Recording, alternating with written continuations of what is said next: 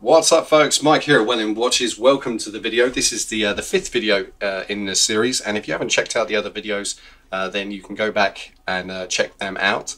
But in this video, we're going to have a quick look at the timing of the movement that we previously assembled. So I'm not going to go over everything in detail in this video with regards to timing on how a Timegrapher works. That's planned for a separate video, but we're going to just go over how the timing's performing the day after the movement has been assembled and lubricated. I'm going to make some quick adjustments just prior to testing it for a couple of days to see how the timing performs. So we have the Timegrapher on and set, and I've set it to a low period, which will become more apparent when the Timegrapher video has been done. So we're going to set the movement in the microphone.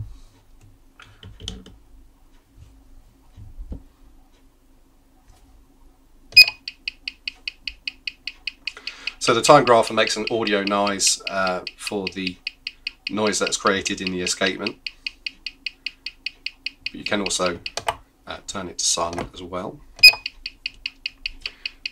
So let's see if we can zoom in on the screen a little. So we might be able to see on the screen that the rate here, that's how much time it'll gain or lose in a 24-hour period.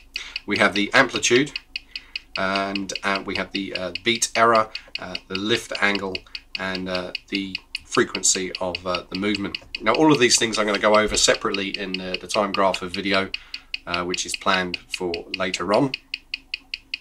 But we can see that the rate here is 112 seconds gain per day. So we want to get that down to a more reasonable time period, but we can see that the amplitude is quite healthy. It's well over 300 degrees. The beat error is down to 0.2 milliseconds, and again that's something we're going to touch on in another video.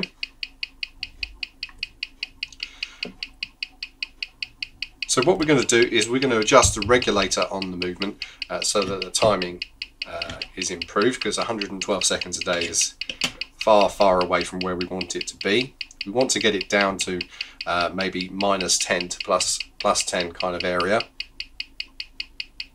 So what we're going to do is we're going to make adjustments to the regulator, which I'm sure you'll be able to just about see in the video.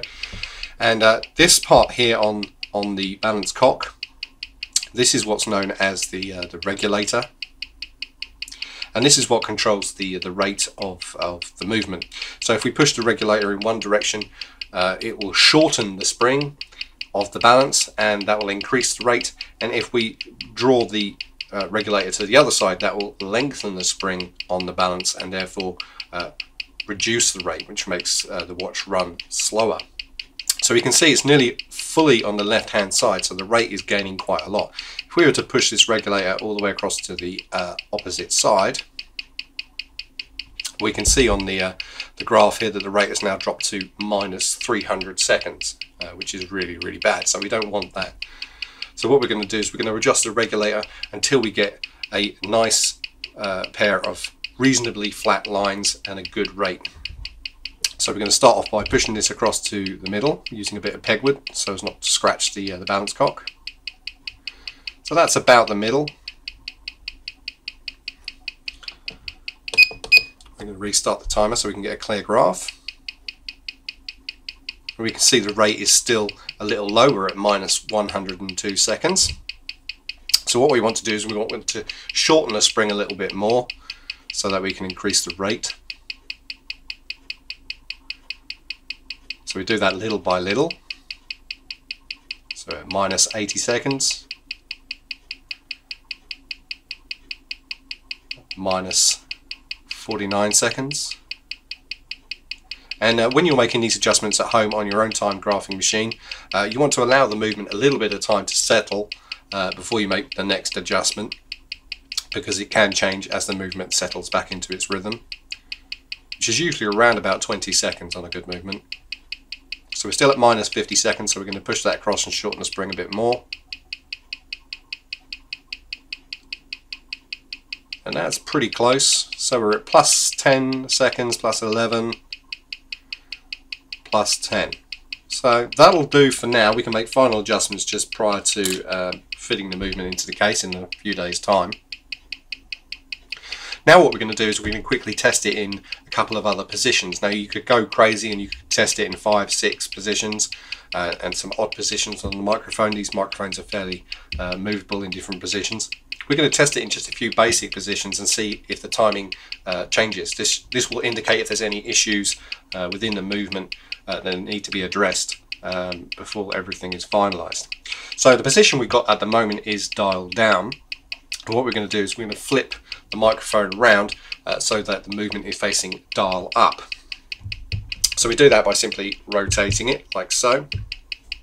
And we're going to allow the movement a few seconds to settle into its position. And then we're going to look at the rate.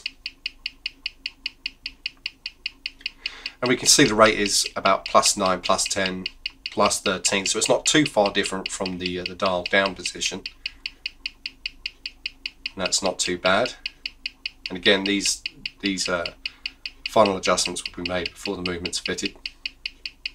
So we've got reasonably healthy timing, both dial up and dial down. Now we're going to move the microphone so that the pendant is up. We're going to allow it a little bit of time to settle into its position.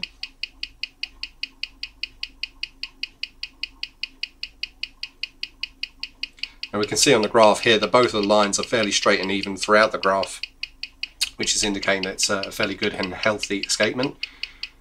And with the pendant up, we're seeing -5 seconds, and that's pretty good.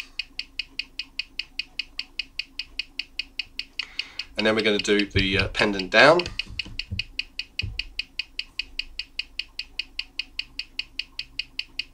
And allow that a few seconds to settle into its position.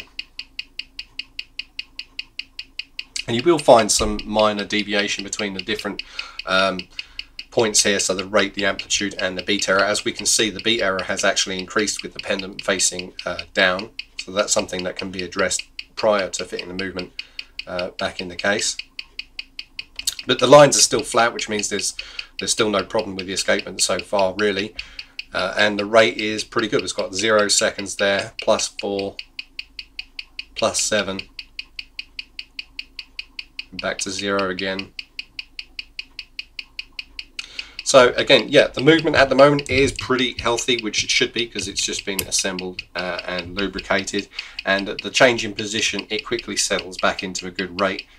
So there's no reason to expect that even in its current state before the final adjustment, that it's not going to keep excellent time.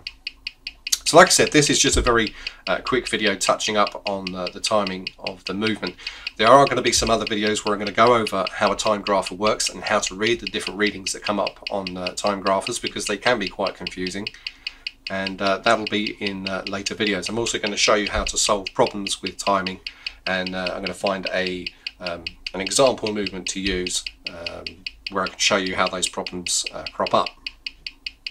But for now, we're going to put this to one side and we're going to let it run for a couple of days, and then we're going to make the final adjustments to the timing before fitting it back into the case. So we'll be back for the final video in the series on that. So until then, hopefully you'll join me in the next video, and until then, take care and have fun.